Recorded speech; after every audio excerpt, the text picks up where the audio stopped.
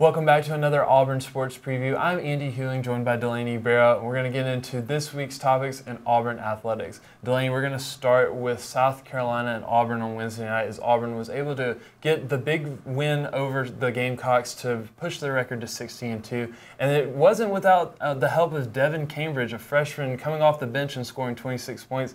What do you take from his performance? I think his performance was stellar, and it really just speaks a lot about his potential for the team and the way that he was able to really give them that fuel to get that victory. Yeah, and Coach Pearl challenged him before the game, saying, you've got to step up, you've got to be the guy to help this team. And he told the whole team that, because I think a lot of people saw that on the hype video that the athletic department releases, that he said, we've got to step up. And just after that emotional ride where Auburn was going undefeated and then they took that tumble last week, I think it was kind of a time for Auburn to step up and say, it's time. They've got to, play the basketball that we know that they can play. So Auburn moving on to play Iowa State, but what do you think a win like this just gives?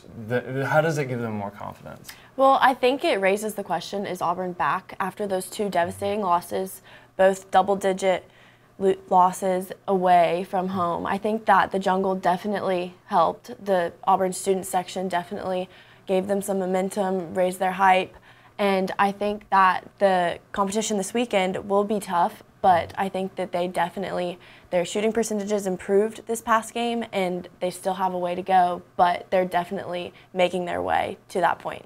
For sure.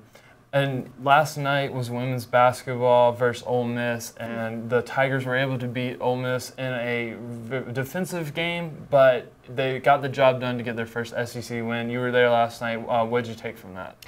They had 12 fast break points, which was their season high, so definitely defense was key in this game. They had 3 players with double-digit points, and one of the stars, Unique Thompson, had her 16th double-double in 17 games this season. So they definitely have some star players. I know they have 2 road games coming up, starting with Kentucky, so that'll prove to be a challenge for them. But if they play like they did last night, I think that they can rise to the occasion. Now, at least we mentioned there was about an 8-minute span where neither team scored. What do you have to say for that?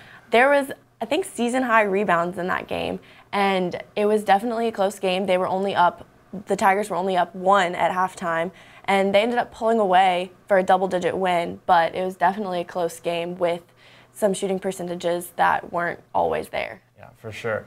But now we're going to hop into Auburn gymnastics tonight as they face the 20th ranked Missouri Tigers in another SEC challenge.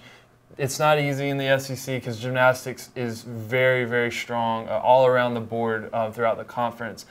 Auburn came off a really good performance at LSU because even though they lost, they still scored very high, and they put on a really, really good performance in front of the Baton Rouge crowd. What do you think they need to do tonight to get the win? I know that head coach Jeff Graba was really expecting a lot of team effort, and he's really expecting those freshmen and newcomers to step up and really fulfill their position and their expectations of them. But last time they played, they performed at home in Auburn Arena. It was a sellout crowd. So if the crowd shows up again tonight, I think that will be huge for them. Oh, yeah, for sure. And obviously, we know Darian Goborn and Drew Watson are the 2 people to watch for on Auburn's team. And you talked about the freshmen stepping up. How does it make a team feel that when you have 4 girls go on rotation, you have 2 that can just follow up with incredible performances over and over again? How do you think it makes the team feel? I think it makes them feel very confident in what they can achieve. There shouldn't be many roster changes tonight. I know that Drew Watson and freshman Cassie Stevens will both be competing in the all-around again. And so to have Cassie Stevens competing in that once again just really shows how high expectations are for her as a freshman. For sure, and that should be a really, really good contest tonight at 7 p.m. on SEC Network Plus. Now, the next matchup for Auburn basketball, like we mentioned earlier, is Iowa State. The part of the Big 12 SEC Challenge, Coaches for Cancer Week as well. So there's a lot going on as far as non-conference play between the SEC and Big 12.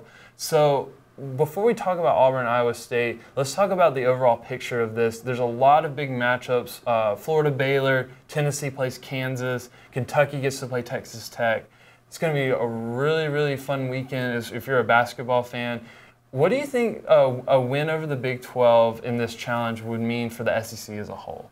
I think it would mean a lot of good things, especially because typically when people think of SEC, and obviously they think of big sports, but it's mostly football. And I think that the SEC is definitely starting to claim its place in those top rankings against those Big 12 teams, and that's going to be key for propelling the programs forward. Yeah, for sure. And obviously you have names like Kansas, Baylor now has really come up along as a basketball program. Even Texas Tech has been to the Final Four last year. I think really if the SEC can get those wins in toward the bottom tier and then you pull off a few wins in that top echelon of games, I think it's going to bring a lot of confidence for the SEC, like you said, as a whole. But what do you think Auburn specifically against this Iowa State team who comes in not having a great season, but they've pulled off some good wins and they have a lot of really good players? What do you think Auburn needs to do to just get the job done against this non-conference opponent? Well, I mean, like you said, their record is 9-9, but records can be deceiving, and I think that they just need to build on how they played on Wednesday, and their free throw percentages got better against South Carolina, and that's definitely a huge part of the game, and that was major in their 2 losses. So I think that if they can build from there and just start with the basics and don't play too fast, but focus on moving the ball and being selfless with the assists, and I think that'll really be key in the game tomorrow. So one thing I noticed in Wednesday's game was that Auburn was able to play really well on the break and forcing turnovers and then converting them for points on the other end. Do you think Auburn plays better when they're on the fast break than trying to set up a play? I think that playing fast, not too fast, but on those fast breaks and capitalizing on that, they know when they have the opportunity to score off that versus when the other team's defense is getting back and they know they need to settle. And I think that being able to understand when is right to go straight to the basket to get those fast break points versus when to slow it down and play smart, that is very important for the team. For sure. And I think one thing I've also seen is that there's a lot of guys who have a lot of ability on this team, but they seem still rather hesitant to drive and force their will on opponents and even get to the foul line. Like I look at Samir Dowdy and Isaac Okoro. They're great players, great athletes, but I feel like they could take it in their hands more often and try to get those shots because they are talented players. But I think I would like to see more just aggression at the basket to try to get to the foul line or get those hard buckets that they need because you've got big guys down there and I think they can play a pivotal role in the team's success. So going into this weekend, do you think Auburn winning this game and then they've got the road match against Ole Miss before Kentucky, do you think that it's all going to build momentum up to that big game on next Saturday? Yes, I definitely think so. And I think that they need to start rebuilding their confidence with that win against South Carolina. That definitely helped. But like you were saying earlier with players like Samir Dowdy and Javon McCormick, the 2 combined for 24 points on Wednesday.